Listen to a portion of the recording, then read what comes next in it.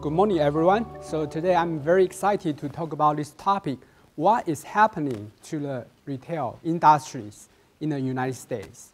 So these pictures on the front page represent the major retailers in the United States and their respective sectors. So as you can guess, the sectors on the left are not doing quite well, and the sectors on the right, they are doing pretty well, especially Amazon. Okay, this is a superstar. So at the end, we are going to talk about the recent expansion plan for Amazon. Right. So first of all, let me give you a big picture of retail employment growth over the past decade, several decades. So this is the payroll employment since 1939. Okay, so the red line. As you can see, in most of the post-war period, we will see this kind of continuous steady growth of the retail employment growth until 2001 recession. Okay, since then, we see kind of much lower growth trend. So from 2007 to 2016, this almost 10-year period, we only see 2% employment growth. That's like 0.2% per year. And as David just said, over the past year, we see the negative 0.2% growth. Yeah. So we probably know, so right now the disruptive force by technology and online shopping is getting more and more powerful. So right now, I'm going to show you another sector, which was the first and most serious impact in the post-war period by technology. Yeah, that is manufacturing. Blue line. So as you can see, there's no other sector like manufacturing, which is so devastated by technology.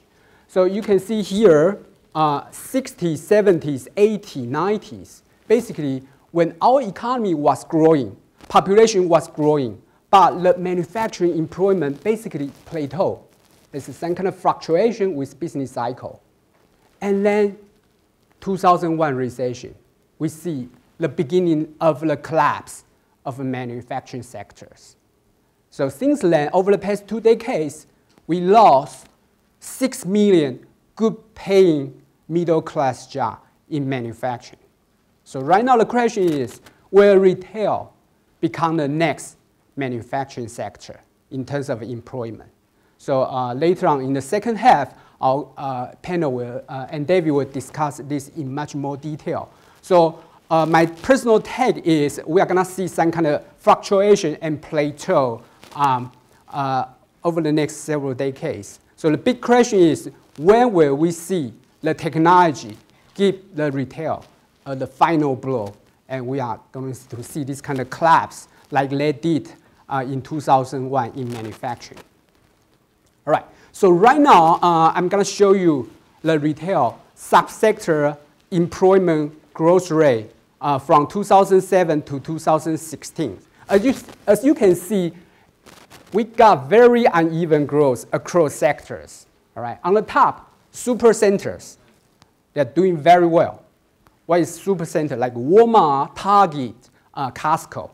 So over the past decade, they have seen the 30% employment growth rate, and followed, of course, by the e-commerce online retailer like Amazon. And then we can see grocery, gas station, health, personal care, auto dealer, and parts. They are still in the positive territory. And then we go to the negative territory, like building supplies, office supplies, and then things getting worse and worse, clothing, electronics, and then furniture department stores. Not so surprising.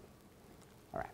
So right now, I'm going to talk about this total employment change during the same period.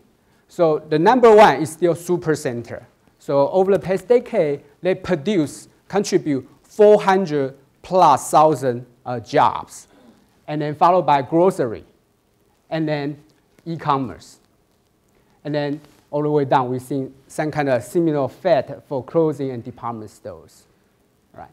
So right now, there's a question here. So e-commerce is doing so well, but why they are contributing so little jobs?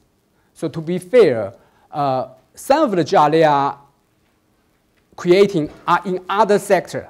We call it wholesale sector because the fulfillment centers, they are in different kind of sectors. But even so, we know the nature of online retailers is lean, is efficiency. So they can provide a low-cost product to the customers. So it's very natural to see the job they are creating will not be able to fully compensate the job from the brick-and-mortar retailer they disrupt. All right. So right now, let's take a closer look over the past year when we see this total retailer employment declining. So,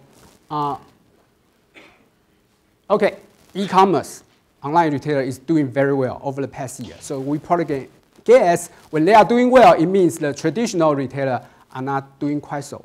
All right. And followed by auto dealer and parts gas station. Yeah, they are still doing pretty well because of the auto boom, because of the low gasoline price. And then building supply, furniture, they are recovering, in line with the housing market recovery. And then we go to the negative territory, all right, personal care. And supercenter and grocery, this is the most surprising things. Because the previous slide we just showed, they are the biggest contributor in terms of retail jobs. And right now, they are cutting jobs over the past year. So this is the major reason, major contributor. And then, again, we see this kind of very miserable situation still going on in department stores, sports, book, hobby, and electronics stores. Right. So, so right now the question is, what is driving this kind of disparity of retail employments across sectors? So the obvious answer is retail sales, right? So here I show you the correlation. The vertical axis is the retail employment growth over the past year. And the horizontal axis is the nominal retail sales growth during the same period. As we can see, we see this kind of very strong positive correlation, right? So e-commerce is doing so well, so they hire more workers. And unfortunately, they are very small sectors in terms of employment. And on the other hand, we had this department store, electronics, they are losing jobs, they are losing sales. But most surprising thing is this part, okay? So these supercenter grocery stores, they are still gaining in terms of sales, but they are cutting jobs. Yeah, this is the most surprising thing. So right now, the technology is going to the corporation, the sector which are still growing. So this is very alarming in terms of employment. All right. So we also seeing there's a huge disparity of retail employment growth, sales growth across metro, across cities, across the country. So why is that? So the obvious answer will be the city's local economic growth. Because when the metro with strong economic growth, strong employment growth, we will see more population, more purchasing, more consumption. So it's very straightforward. And so in here, I show you the correlation. So the vertical line is the retail employment growth over the past decade. And the horizontal line is the total employment growth of the metro over the past decade. Each dot represents a metro. So here we got like 400 metros in the country. So again, we see this kind of very strong positive correlation. All right, so for example here, we got Dallas, Houston, New York City. They are doing well over the past decade in terms of the total economic growth, job growth. And so we are, of course, seeing this kind of high, strong retail growth. Right. And here, this is Seattle. So if you look at the chart closely, actually, Seattle's total employment growth is about like 10%, 11%. But their retail growth, employment growth is twice as much. So why is that? As you can guess, because the headquarters of Amazon is located in Seattle. So of course we see that. And Los Angeles, okay, we had low growth during this period, so we had a very low retail employment growth. So San Francisco is here. So this is the most intriguing example. So we probably know because of the high-tech boom over the past several years, we see very strong, more than 20% job growth in San Francisco metro. But surprisingly, we only see very little jobs growth in retail. So why is that? So one possible reason is we got a lot of tech nerds, in San Francisco. So they like Amazon shopping, online shopping. So it's very convenient for them. So we see the high sales growth, but no need for employment growth. All right. Another thing I want to show you here, next to Seattle, we see Orlando, Miami, these kind of cities in Florida. We notice that they also kind of much higher retail employment growth than the total economic growth. So why is that? So after some kind of regression analysis, we find out, the size of the tourist industry in that metro also had a significant prediction power. Okay, because we know over the past decade, tourism industry is doing very well. So the tourism, when we see more tourism, they not only increase the spending in hotel, in restaurant, they also do more retail, local shopping. So that is the reason. All right. So right now, let's talk about this news. You probably heard of that.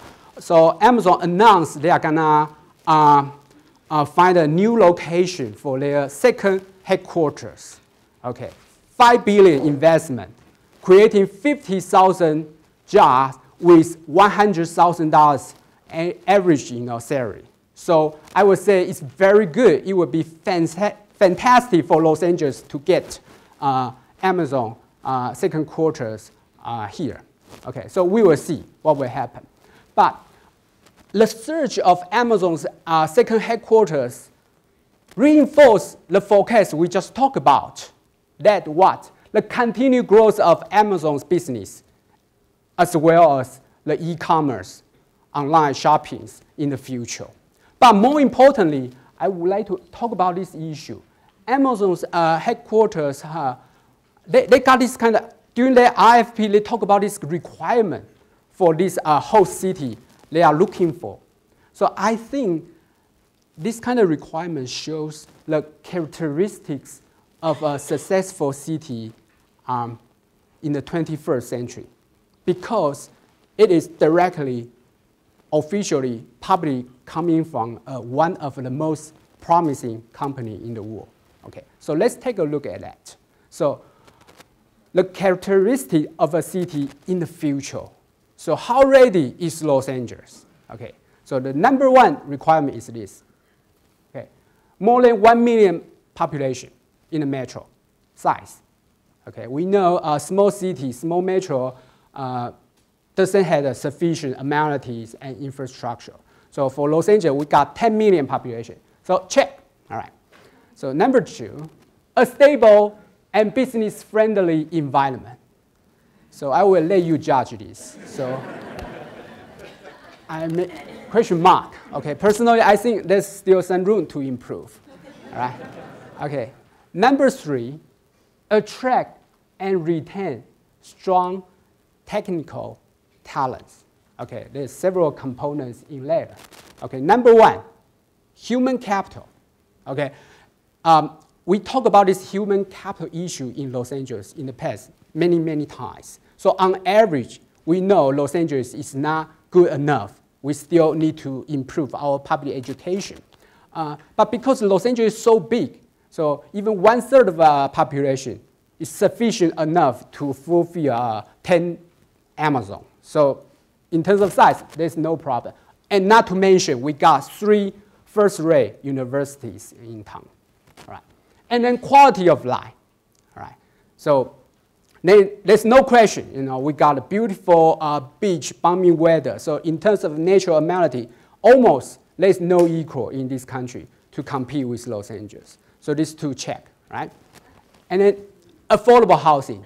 So you just heard Jerry, right? So I would say probably no. Actually, I believe, personally, I believe this is the one major reason why Jeff Bezos want to move their headquarters outside Seattle. Because used to be Seattle, home price is lower than Los Angeles. And this year, it surpassed Los Angeles. So Los Angeles, we got, for example, over the past year, we got 7% median home price growth. And Seattle is twice as much, 14%. So I think they don't want to turn Seattle into the next San Francisco. So that's why they want to kind of a little bit balance it out. Right? Okay, and in their IFP, they also mentioned about specific requirement for their headquarters location. Number one, they say it has to be within 30 miles to the population center. So we got population here everywhere, so there's no problem. Yeah. Okay. Number two, 45 minutes to the international airport. Okay. So the answer will say depends on traffic, right? So but okay, I would say west of downtown should be able to make it. Right. So let's give you a yes. Within 1 to 2 miles to major highway. Okay, that's no problem at all. Yeah, we got highway everywhere.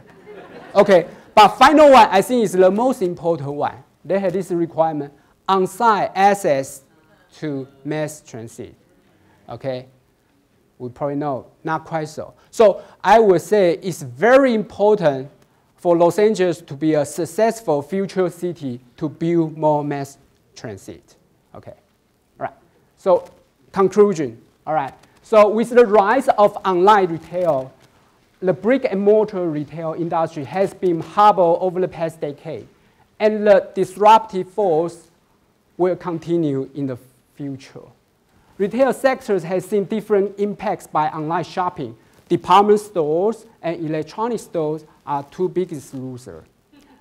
And supercenters have been resilient. And grocery stores' growth remains steady so far. All right. A metro with high economic growth will see robust retail growth. A metro with a larger size of the tourist industry will see a higher retail growth when the tourist industry is growing. Okay, and finally, so Amazon's HQ2 requirements shed light on what a successful city in the future will need. Number one, size. Number two, pro-business. Number three, human capital. Number four, quality of life. Number five, affordable housing. And finally, transportation infrastructure, in particular, mass transit. All right. So thank you very much.